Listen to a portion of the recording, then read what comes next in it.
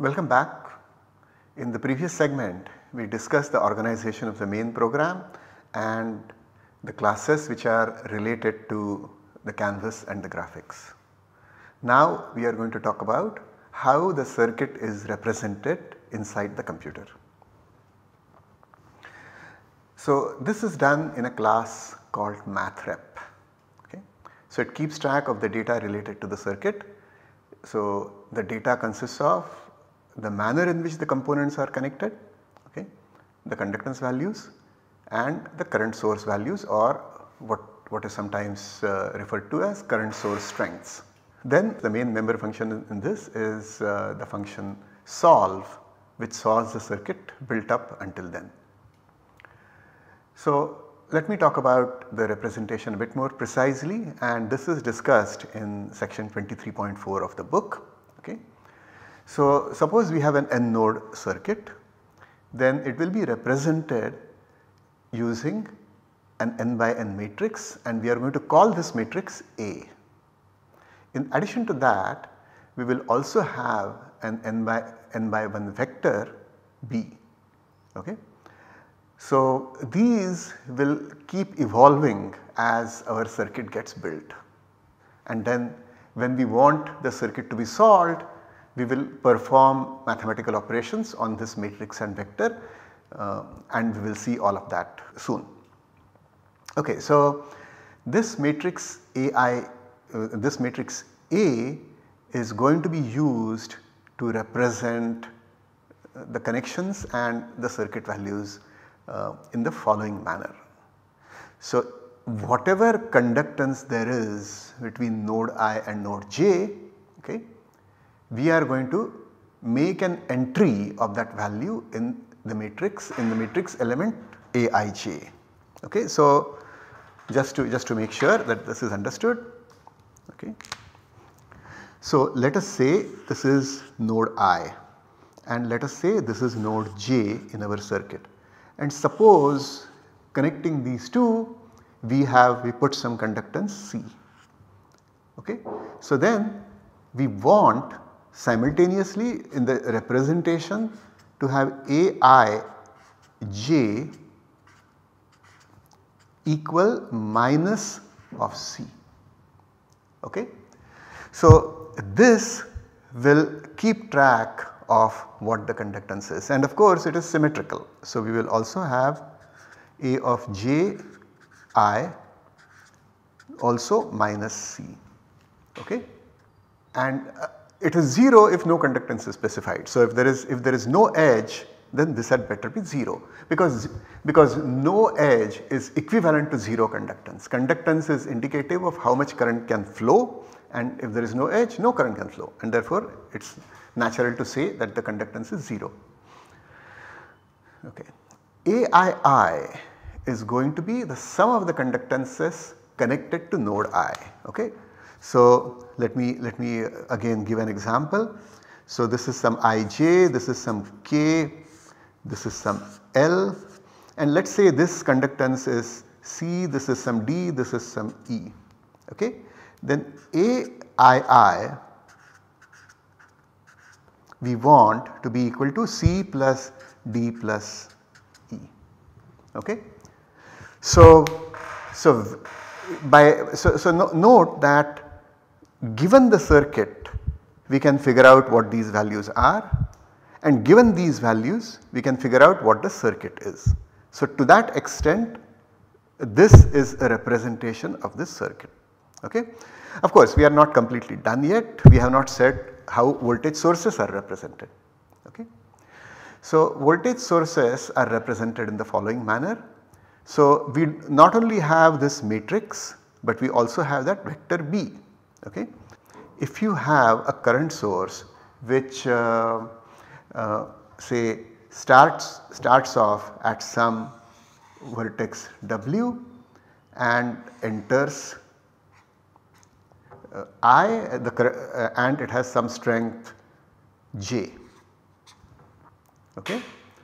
So then B of I should be the sum of all such current values which are forced to enter. Okay. So we will see this in a minute, and of course if there are some currents leaving, okay, then that is as good as negative entry. So over here we are subtracting the sum of the strengths leaving I, okay. Alright. So how does this circuit get built incrementally?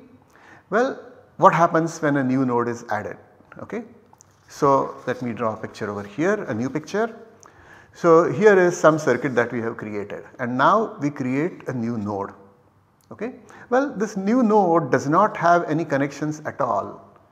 So what do you think will be present in its row and in its column? So if we add so effectively if we add a new node, we are going to have an extra column and an extra row added, okay. And since the node is not connected to anything at all, we have to make that initial row and column become 0, okay. So again let me remind you, how did we add a new node? Well, suppose this circuit already had nodes 0 through n minus 1. Then when we created a new node, we created a new node n. So this is now going to correspond to increasing the number of rows and the number of columns, okay. And so the nth row will corresponding to the new node, and that has to be made 0, okay. What about B of n? So if you remember, or I guess you do not have to remember, B of n is supposed to contain the sum of currents and currents leaving and entering through sources, okay. But right now there are no sources connected. So as a result, a 0 gets added to the column vector B. So originally our column vector looked like this. So say B0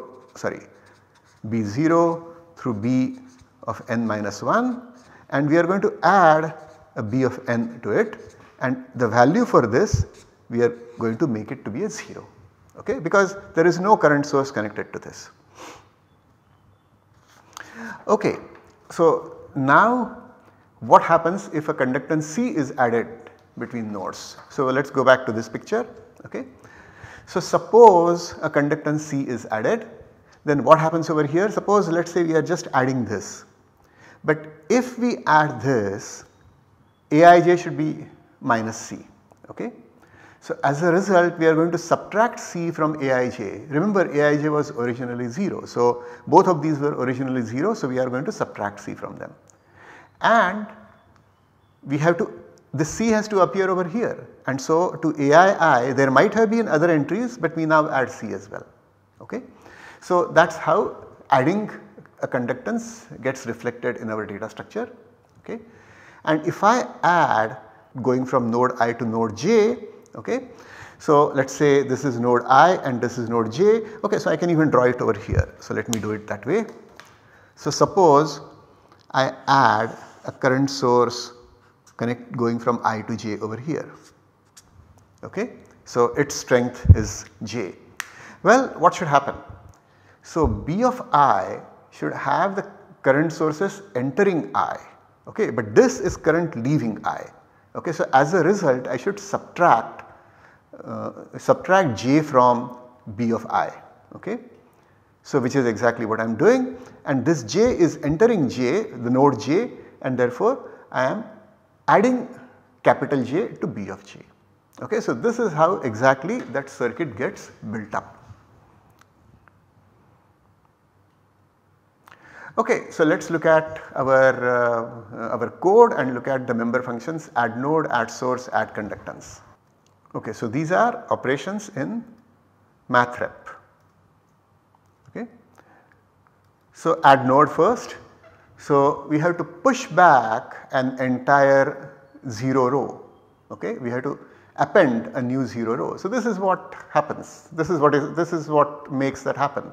Notice that the vector class makes it very easy to append and append rows, since this is a vector of vectors. Okay, so A is a vector of vectors. Okay, see over here, and therefore this will just append an entire row. Okay, and then we have to add a 0 column. So now what we do is we are just going to look at every row and we are going to append a 0 to it. That is it. So this is a loop over every row of that vector, and we are appending a 0.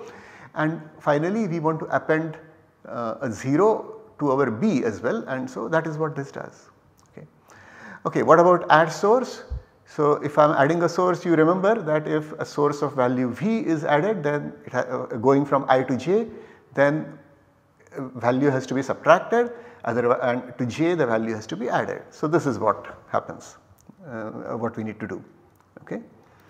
And if I want to add a conductance, okay, then to II the value has to be added, see this, okay, and also to JJ because the conductance is connecting 2 and the treatment is symmetrical, and from IJ the value has to be subtracted, and also from JI. Okay. So that is what add conductance does. So quite simple. Okay. Alright, so let us get back to our presentation.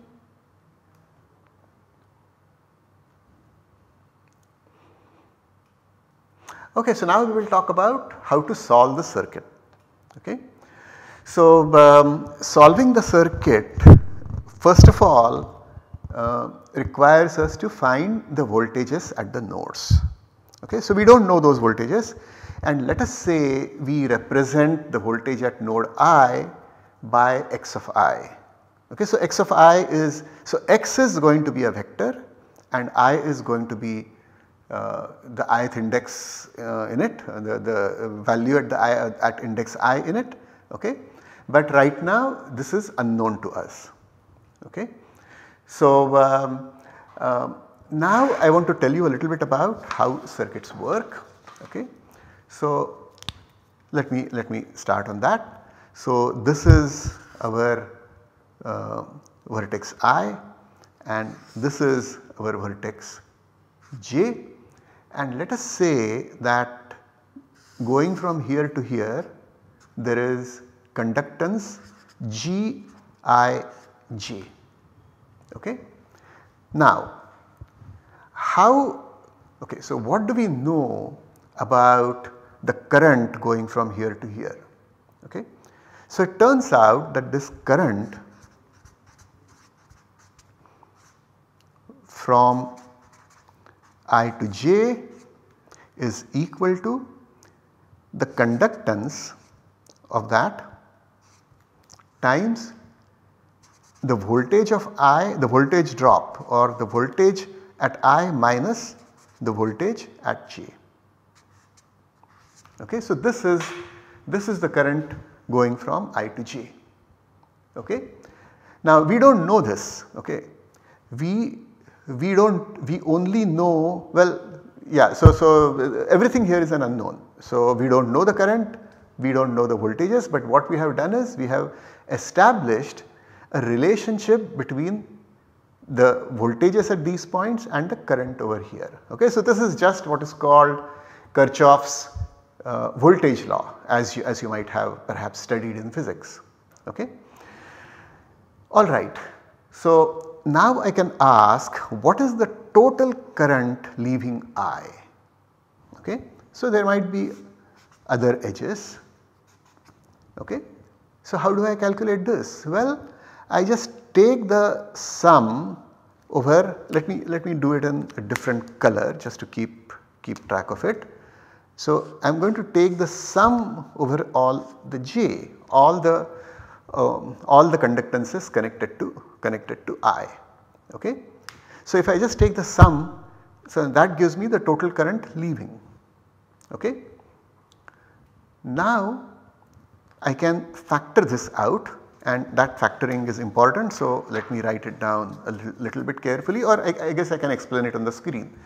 Okay. So what is happening over here? Well, there is this Xi term. This Xi term is common to all the terms in this series. So I am going to pull it out, and what is the coefficient of the Xi term? Well, it is going to be the sum of the conductances, okay, Gij. So that is what I have written over here, sum of the conductances leaving I or these Gij's.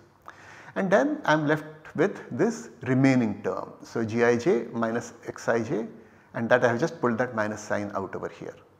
Okay. Alright, so that is the total current leaving I through the conductances. Now this, if you remember, the sum of the conductances leaving I was just AII. okay, and therefore this is xi times aii, and gij, the negative of it, is in fact aij. So this is what the entire value is, okay, and in fact this is nothing but the ith component of the product of the matrix A and X, okay. So we do not know X yet, but what we have done is we have established a relationship between the total current leaving I through the conductances and this matrix A and this unknown vector X. So its ith component of the product is indeed the current leaving I through the conductances, okay. And this must equal, I should have said equal over here. This must equal the total current entering I through the conductances, right. So here is my vertex I, and I am talking about current leaving through conductances, but there is current entering through voltage sources as well, okay. So what is the current entering through the current sources as well. So what is the current entering through the current sources? Well, the way we define B, it is exactly Bi, okay. So what does this tell us? This tells us that this must be equal to this. So the ith component of the product Ax must equal the ith component of B, but this is true for all ith components, and therefore in fact this entire matrix product must exactly equal B, okay. So this should be, so we have to solve Ax equal to B, because we know that Ax must equal B, and now X is the only unknown. This vector of unknowns is there, but we can get that if we solve this matrix equation. So this is a simultaneous equation which we have to solve, okay. Now there is a slight hitch over here. This system has n equations and n unknowns. Remember, n is the number of nodes in our circuit, okay. Unfortunately, okay, these equations are not independent, okay, but we will get a solution if we set any unknown to 0, okay. So after we set an unknown to 0, we will get a solution, and the details of that I am not going to talk about right now, but they are discussed in this section, okay. So that is what we are going to do. We are going to set xn minus 1 to 0, okay, and this will effectively allow us to drop the last column as well, okay.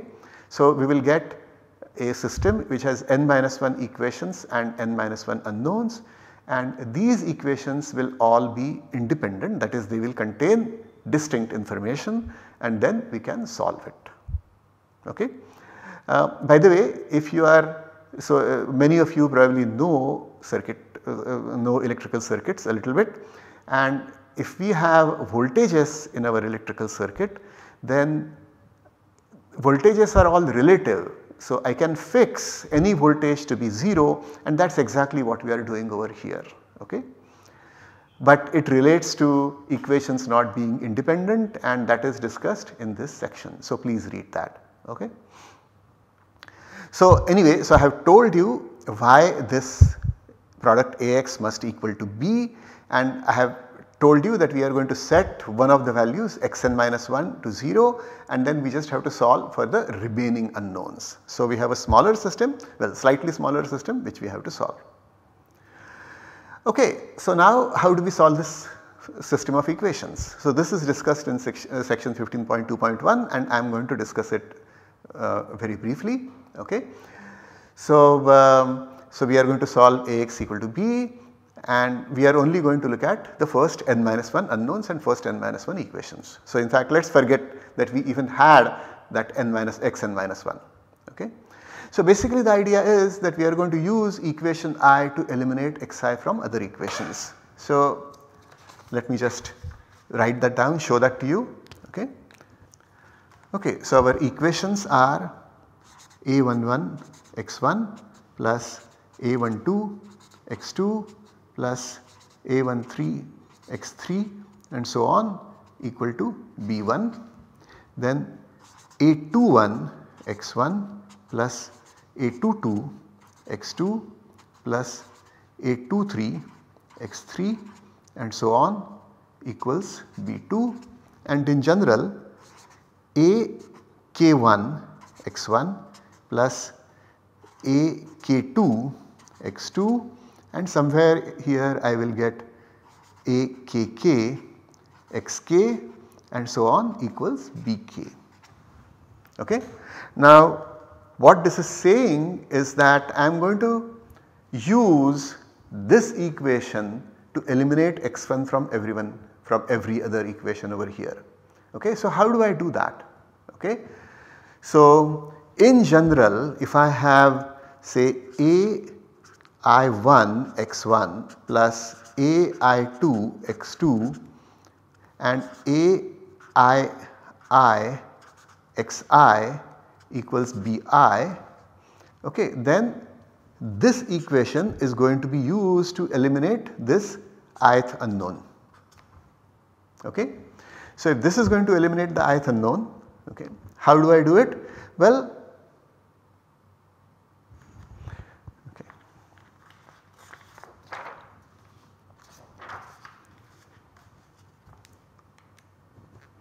okay, so let me write down what the equations, these equations are. So I am going to have A11 x1 plus A12 x2 and so on, and say the typical term will be A1I xi and so on equals B1.